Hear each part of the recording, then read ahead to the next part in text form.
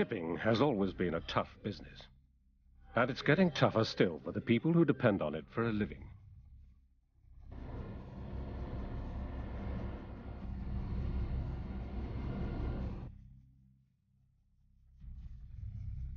These days, largely because of the increasing use of technology, manning levels are far lower than they were a generation ago.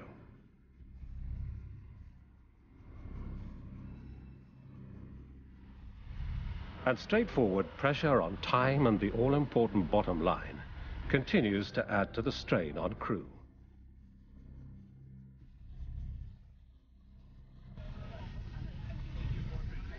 As if that weren't enough, seafarers now face the often difficult job of defending their ships against people desperate, whatever the cost, to get on board,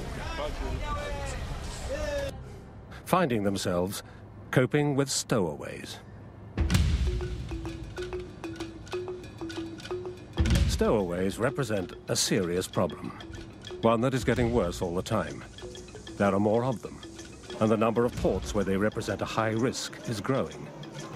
In some areas, there is even a professional trade in stowaways. Despite strong efforts by the IMO and other bodies to get an international agreement on how to deal with the problem, as yet there remains no agreed procedure. So immigration authorities can make it extremely difficult to get stowaways off a ship.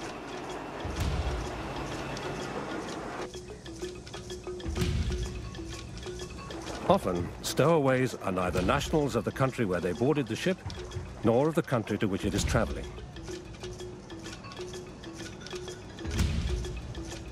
Instead, they may be nationals of a third country. And since they often have no papers, this can make the situation even more complex and expensive to resolve. Stowaways now fall into four broad groups. The fastest growing category is that of the economic migrant, attempting to escape quite desperate poverty.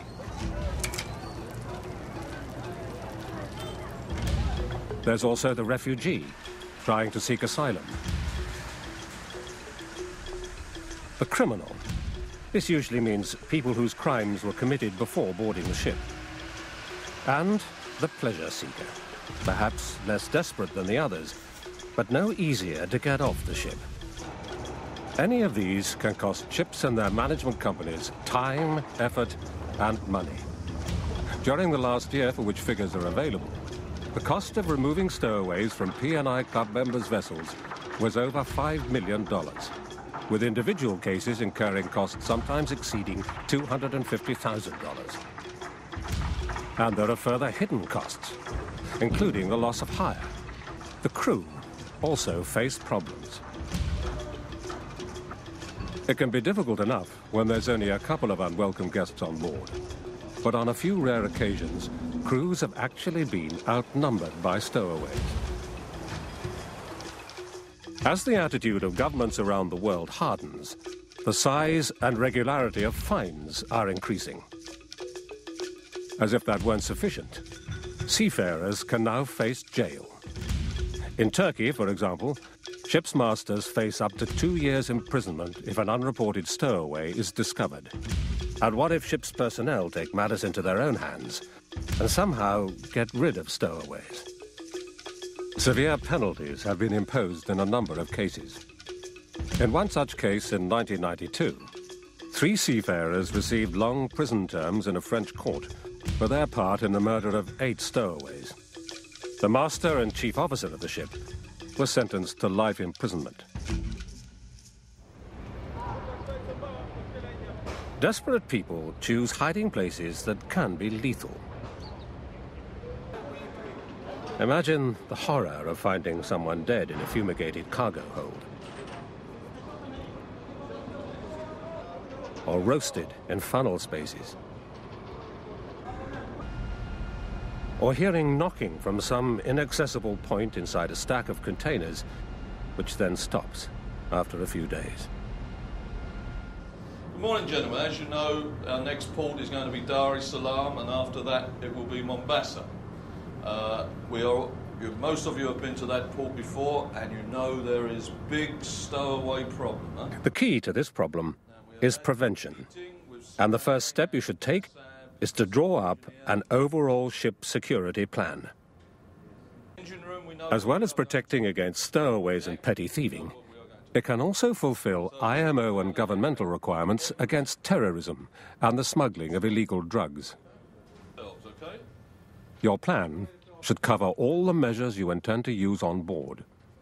These should include routine crew protection procedures, gangway duties, searching techniques, the duties and responsibilities of security guards, and any other measures you think are needed. For example, the use of locks, closed-circuit television, CCTV, or alarms. Every other door must be kept locked. Don't open the others. At night, it will be closed, and only duty engineer will have the key. Ship owners will generally have to bear the cost of any precautionary measures themselves, as they're not usually reclaimable from the P&I Club. What we must also be aware is, stowaways cost us a lot of money. Even so, these costs are worthwhile when you compare them to the time and money it takes to resolve stowaway situations, or indeed any security problem, theft, drugs, or terrorism. There are a number of technical measures you could consider. Of these, one of the most effective is a CCTV system. If you decide to use one, sight the cameras carefully. Some cameras can still work effectively when there is very little light. This is a useful security feature. Other types of alarm can also help. Infrared sensors, acoustic and pressure alarms among them. But if these are selected, make sure they are suitable for use on board ship. Before you enter a port, make sure you gather all the information you can about any stowaway problems in the area. Use all the sources you can think of. Your company, a local agent, the port authority, industry bodies, maritime journals and newspapers. Try to get a feeling for techniques stowaways have used before in this area. For instance, bribery or posing as stevedores, hiding in containers. Other masters may be able to offer advice, as well as suggesting measures they have found effective to prevent unauthorized boarding. If you know that the risk at a particular port is very high, and you're at all doubtful about relying on local guards, think about using a professional maritime security officer. Check all your security measures, including any CCTV equipment, alarms and locks, before you enter port. Brief the crew on the risk of stowaways. Make sure they're primed to report anything abnormal, and that they know what you expect of them in terms of your security plan. Once you're in port, consider placing warning notices outside the ship. These should be in the local language and should make it clear that stowing away on the ship could be very dangerous. For instance, you may want to warn people that cargo holds will be fumigated with deadly chemicals. It might also be worth setting false destination notices. After all, Somalia as a destination is probably less attractive to potential stowaways than Rotterdam. Lock or guard accommodation doors, including internal doors, while the vessel is in port. If you can't use a lock, use tamper-proof or wire seals instead. They will let you know if an entry has been made. Don't open any access unless it's for an operational purpose. Close any access immediately it's not being used. And make anywhere else that could be used to gain access to the ship as secure as you can. Floodlight the ship and the surrounding area at night. Keep a 24-hour watch. Give your watchkeepers clear instructions. They should be on the lookout for boarders, especially during the night. Allocate watchkeepers to every access point, and make sure they've got a way to communicate and raise the alarm. Assign a crew member to gangway duty. Make sure they tally all boardings and disembarkations, and that they know what to do when any visitors, repairmen or stevedores want to come on board. In particular, keep accurate records of stevedore gangs. Allow them gangway access only, and if the cargo isn't being worked, clear them off the ship. Always try to control access to your ship. Keep the gangway hoisted when it's not in use, provided that you're not breaching any port or safety regulations. Organize random patrols. Ask them to check that locks are still locked and seals are still unbroken, and warn them to keep a lookout for people in unusual areas. Search the ship thoroughly before you leave port. Draw up a checklist to help you. The more dark, seemingly locked and unlikely the place, the more it'll be worth searching. If you are taking unsealed containers on board, open and inspect as many as you can. Seal them before they're loaded. Beware soft-top containers. They're popular with freelance stowaways, that is, those who aren't part of a professional gang. It's absolutely vital that you make entries in the logbook mentioning everything you've done to prevent stowaways boarding the ship. If they are found on board, the master can use his checklist to file a comprehensive report. At the very least, this will serve as a reliable source of reference. At some point, maybe even evidence in a court of law. If you discover stowaways while you're still in port, it's essential that you alert port security and the local agent straight away. Make your first priority getting them disembarked while the vessel is still alongside. Search the ship again. There may be more people hiding that you haven't found. Whatever the other imperatives, you must, if at all possible, get all stowaways off the ship before leaving port.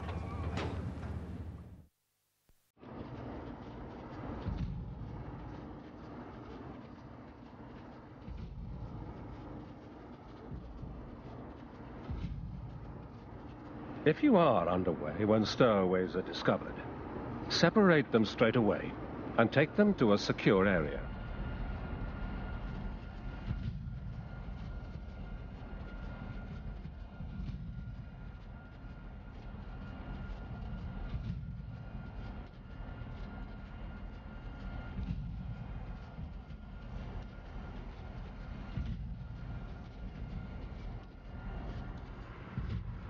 Good afternoon, sir. Afternoon. Where do you find these?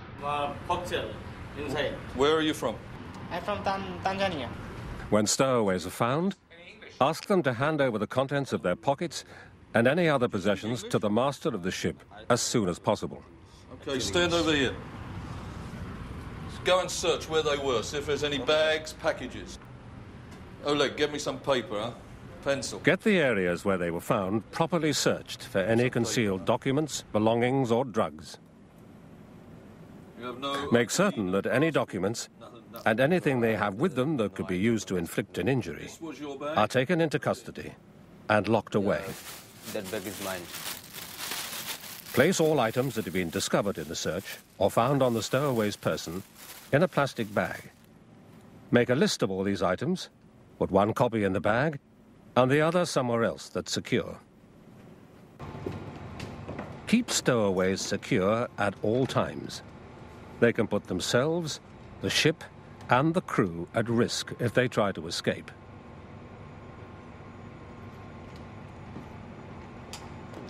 Treat all stowaways with humanity. Make sure they're given enough food and water and access to a toilet. Ensure that each one has a life jacket. Give them basic emergency training to cover things like fire or abandoning ship. In short, take appropriate measures to establish the security, general health, welfare and safety of the stowaways until disembarkation. Search the entire ship again and record the fact that you have done so in the deck log.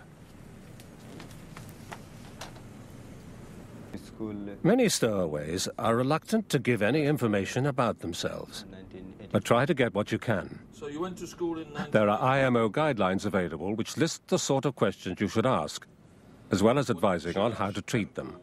Where do you go? However, the master is not an immigration officer and should always keep in mind that the individual may have suffered a great deal and be under a lot of stress.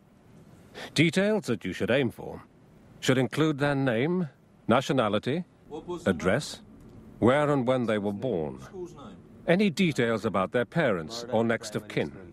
Indeed, anyone who might be able to confirm their identity. What place did you come on board? I am coming on board by the gangway. And what country? From Tanzania. From Tanzania. What place? In Dar es Salaam city. Also try to find out where they boarded the ship and how they managed to do so. And what kind of stowaway it is that you're dealing with. For instance, are they asylum seekers? If possible, take a photograph of each stowaway.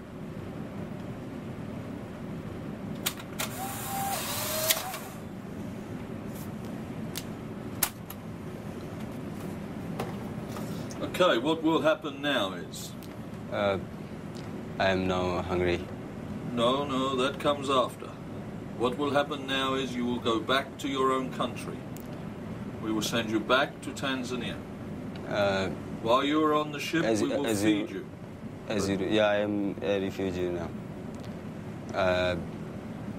I will go in my country, or I will go another country. No, you will go back to your own country. We send you back to Tanzania. Portishead Radio. As soon as any stowaways are discovered, there's a list of people whom you must tell straight away. That includes your owner and the managers and your ship's agents at the next port of call. Hello, Eck. Yeah, I've got a bit of a problem here. I've picked up 2 stowaways. I've let the agents in the next port know, and they're going to let P&I know. We found one after about an hour after we had sound. We found the second one a couple of hours after that. One was in the forecastle, one was on the top of the bloody jumbo. You should inform the port authorities and the immigration officials at the next port, and also notify the local P&I club correspondents. And last but not least, notify the flag state of the vessel. While they're on board, don't be tempted to sign on a stowaway as a crew member. If you do, you may run into problems getting them off the ship at the next port of call. Don't force stowaways to work, but if they want to, let them do so, provided they've been properly trained and are supervised. Make sure that the agent of the next port has organized local immigration officials.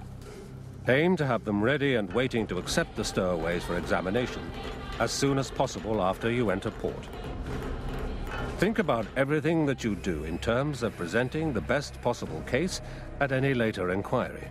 There should be logbook entries giving details of all the precautions you've taken. These should include a thorough search before and again after departure, a statement about how the stowaways were found, and all the information you've been able to get from them. If this information is well presented and shows reasonable concern and effort on your part, it may help you later to minimize the size of any fines imposed on the ship, and reduce the risk of the vessel being delayed should the shore authorities conduct an investigation. Following these procedures should help you protect your ship from stowaways.